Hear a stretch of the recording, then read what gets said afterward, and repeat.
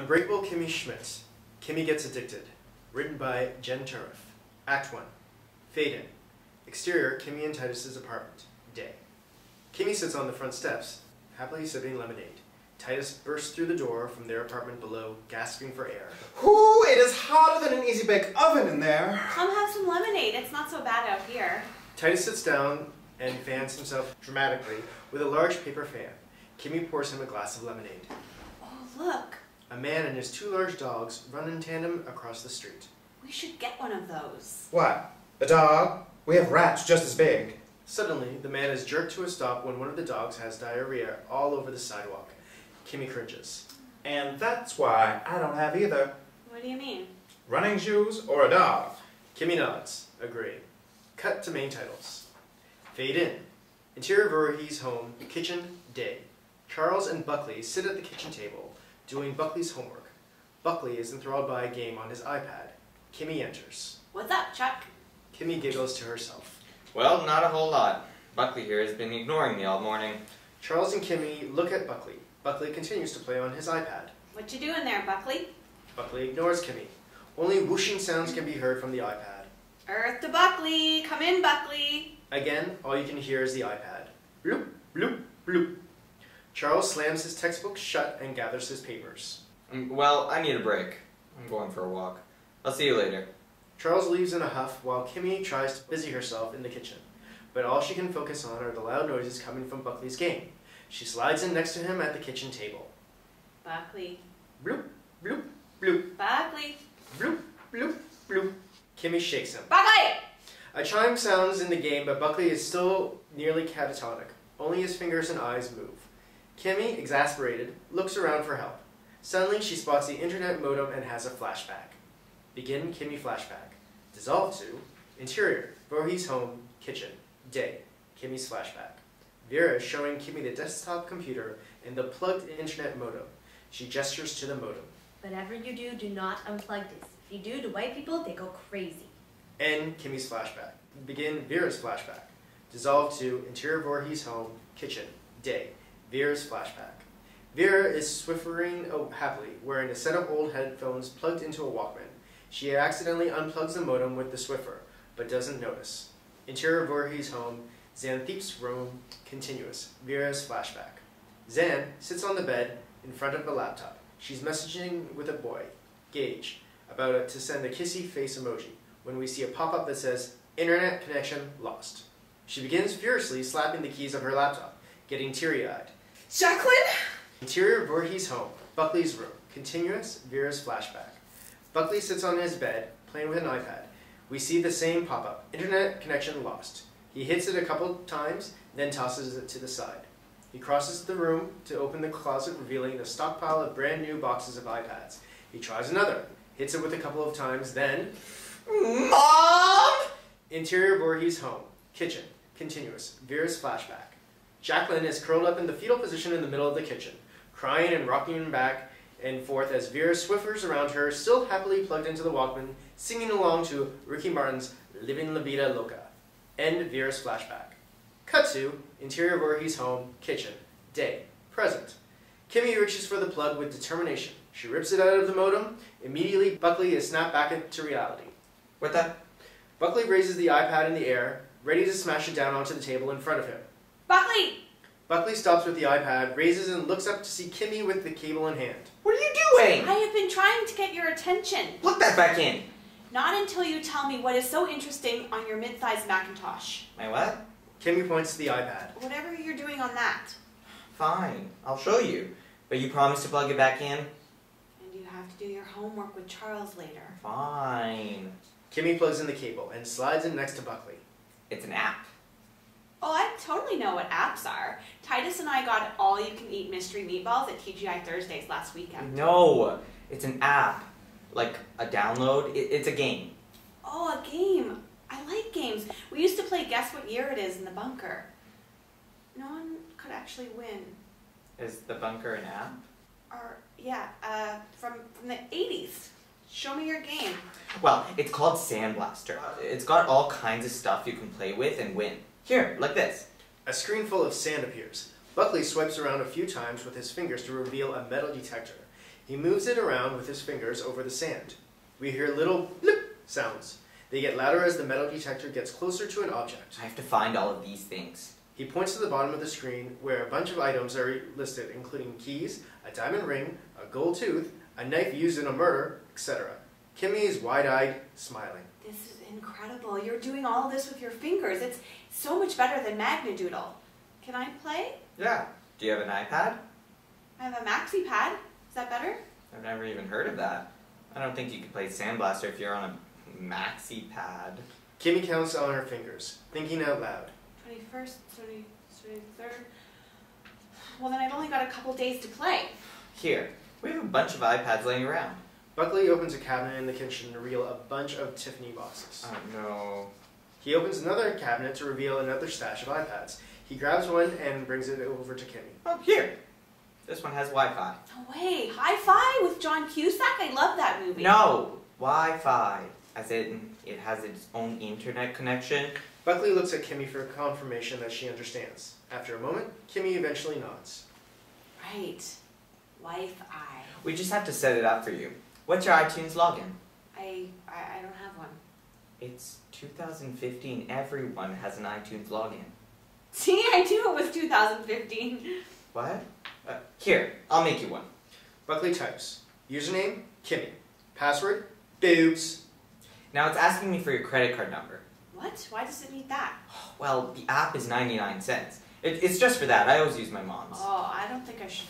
It's fine. You can pay her back. Buckley enters it in from memory. He downloads the app in record time and has it ready to go for Kimmy. Well, thanks, Buckley. Sure. I gotta go. Kimmy waves him off, already engrossed in the game. Buckley goes to the kitchen counter, mere feet away, sits down, and starts playing the game again. Exterior, interior, sidewalk, resale store, day. Titus struts down the busy sidewalk, fanning himself in the heat. As he passes the window of an upscale women's clothing resale store, he does a double take and stops to look. On a mannequin is a giant pink fur coat.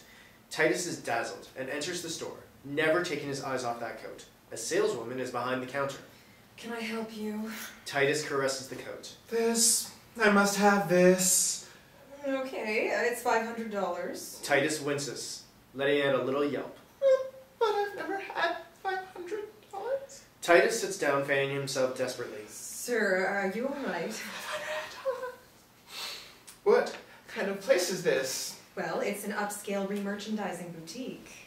Titus has on a pair of bedazzled cat-eyed sunglasses. He lowers them to the bridge of his nose. Say what? A resale shop. Oh, I get it. So I can bring you the stuff I don't want anymore, and you'll give me money. Maybe. Titus is ecstatic. He pushes the sunglasses back into place. Yes, yes, of course I'll be back. Titus leaves with renewed energy. He strokes the coat on his way out. I'll come back for you. Exterior sidewalk, day. Kimmy walks down the street on his way to the train, entirely engaged in her new game. A notification window pops up on the screen. Looks like you've run out of buckets to collect seashells. Get more buckets now. Yes/no. Yes. Kimmy touches the yes button and magically 50 buckets are added to the top of the screen.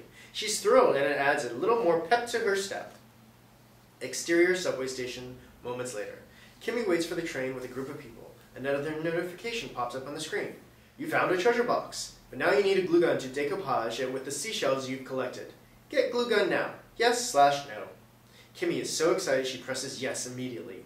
She nudges the person next to her, a stripper wearing a t-shirt that says, "Stripper, I hardly know her," on her way to work. This is so great. I'm going to decorate my box. Oh, I've done that. It turns out I'm allergic to the adhesive. Kimmy is only half paying attention and doesn't hear her. Suddenly, a bunch of crabs cross the screen. Another notification pops up. Uh-oh, you've got crabs. Start over. Darn, I have crabs. You too? Who gave him to you? Was it Tony? That son of a bitch. I'm gonna kill him.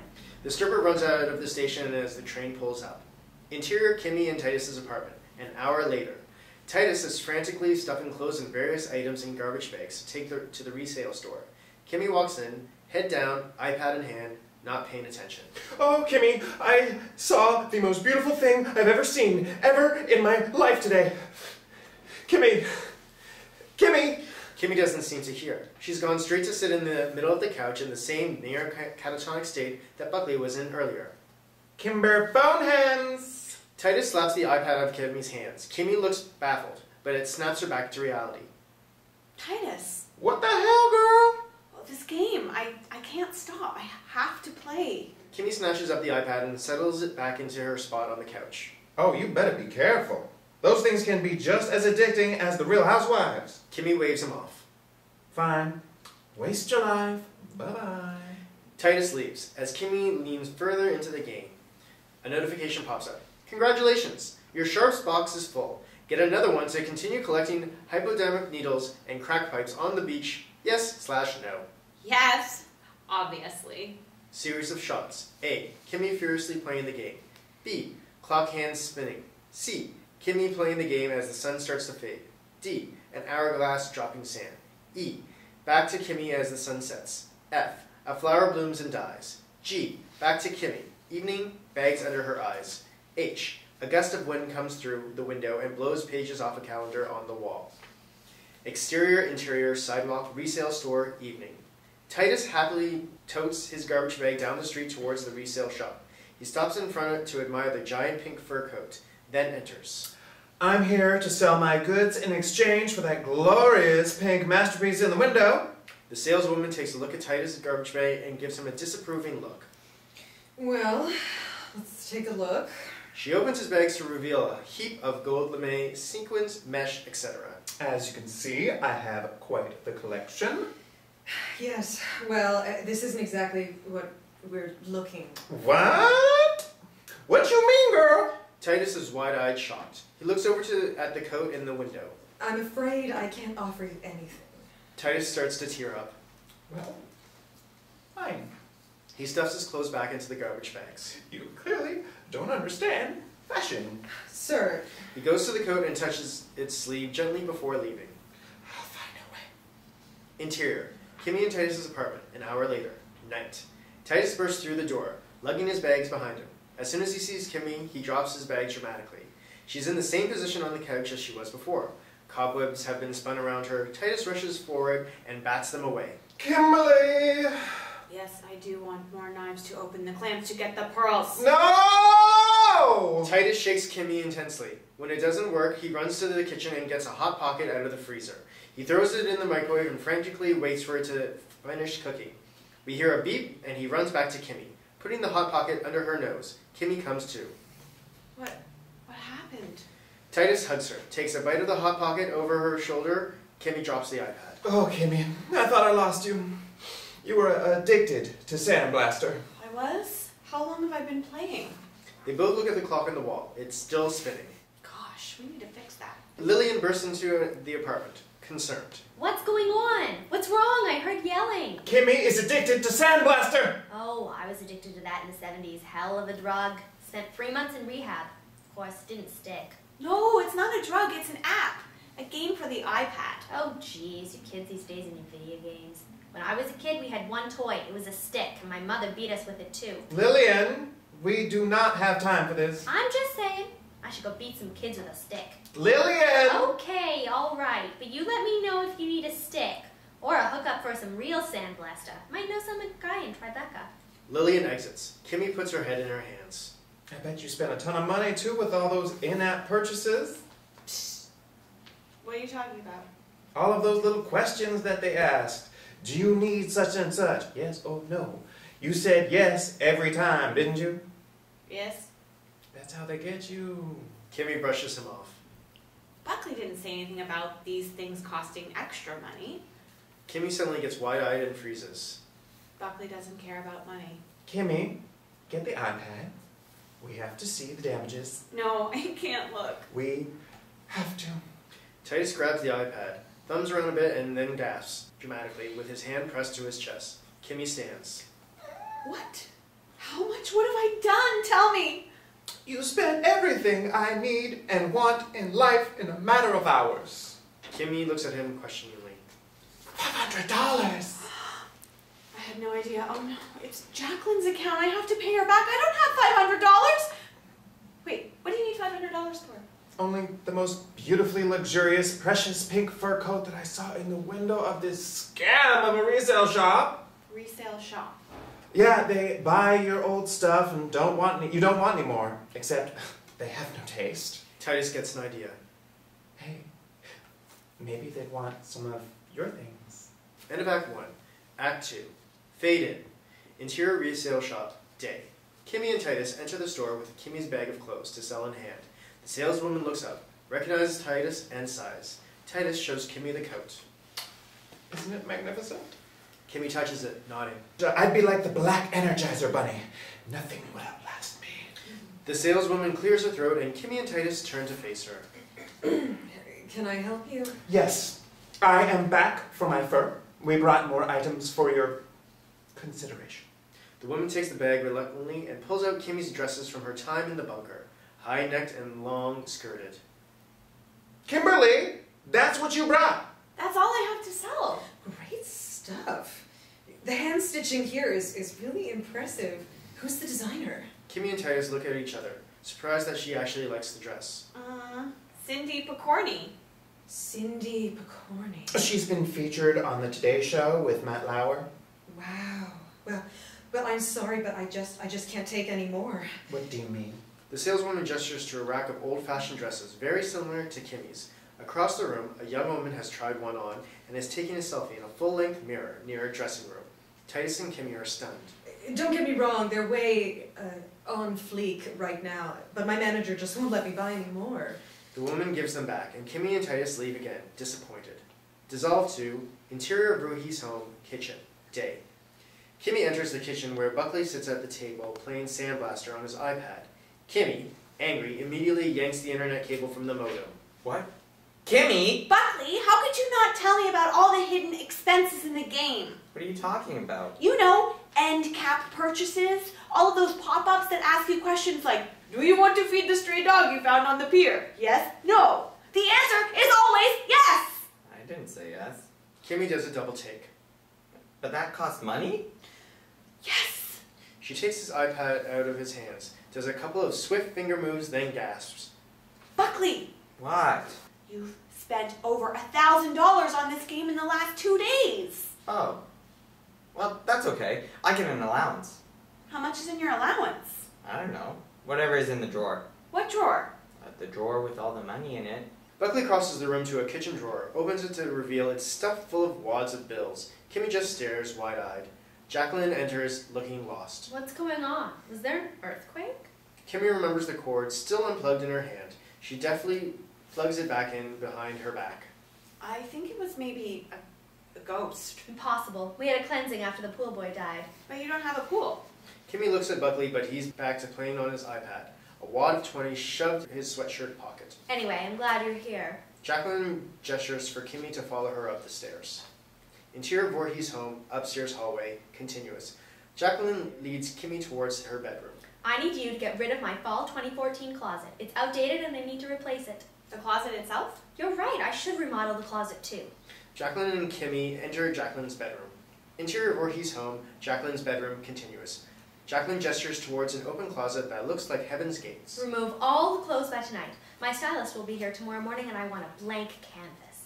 You want me to get rid of all of these beautiful clothes? Kimmy touches the sleeve of a blouse gently. Beautiful? These are last season, Kimmy. I can't wear any of these. Take this one here. Jacqueline holds up a structured red dress. I haven't even worn this, but I can't wear it now. I might as well just do this. Jacqueline takes a letter opener from her desk drawer and slashes the front of the dress. Kimmy gasps. Zan enters. What are you doing in here, Kimmy? Zan is wearing a slashed t-shirt. She sees the now slashed dress in Jacqueline's hands. Oh, cool dress. Can I have it? No, it's mine. Kimmy looks questioningly at Jacqueline. Jacqueline looks down ashamed. Zan rolls her eyes. Whatever.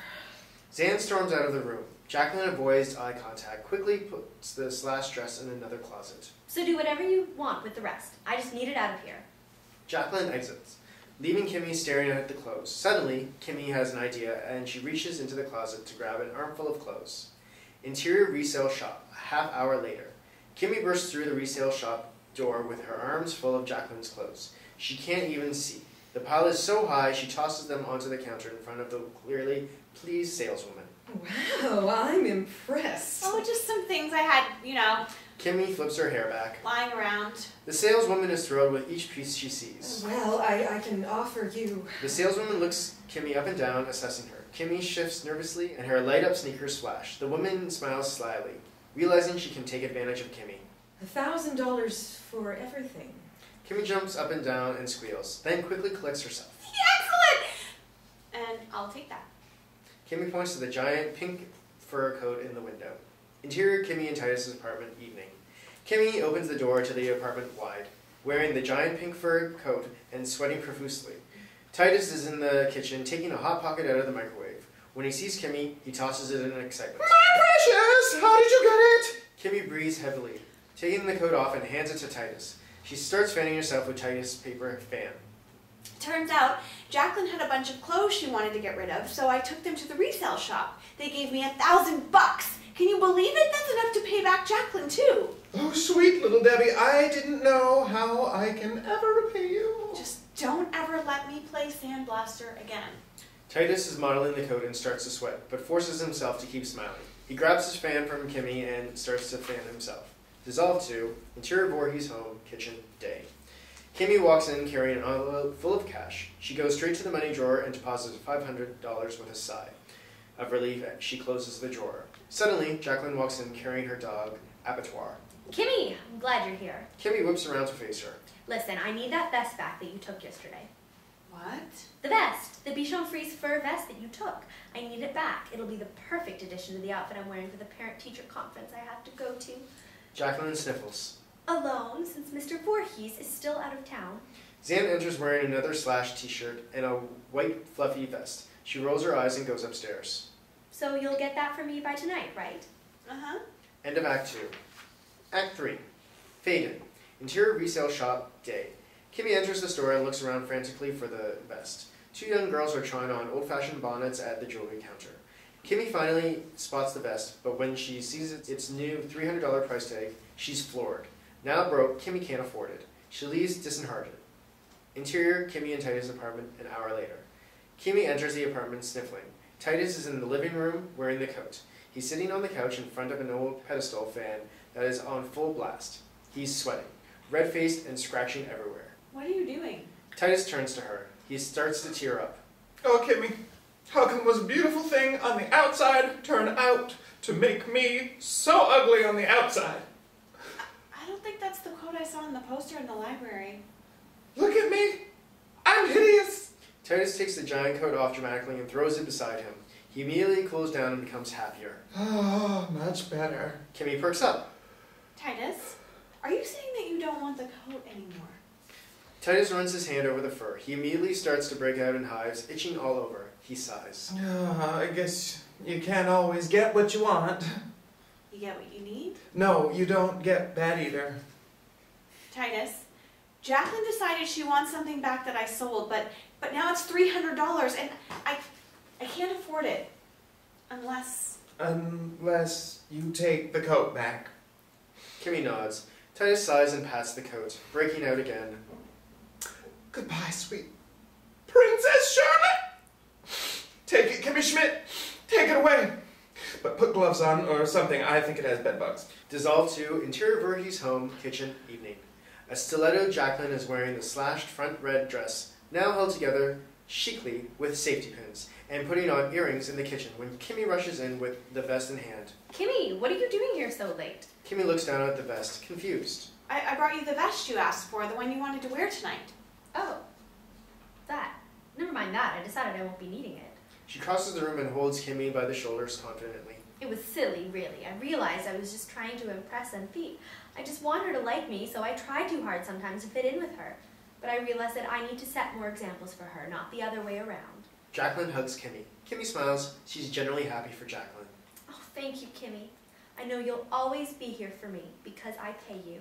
Jacqueline turns and grabs her bag and then leaves. Kimmy is left holding the expensive vest, not really knowing whether to leave it or take it with her when Zan comes downstairs, wearing the slashed t-shirt from before, now held together with safety pins, no vest.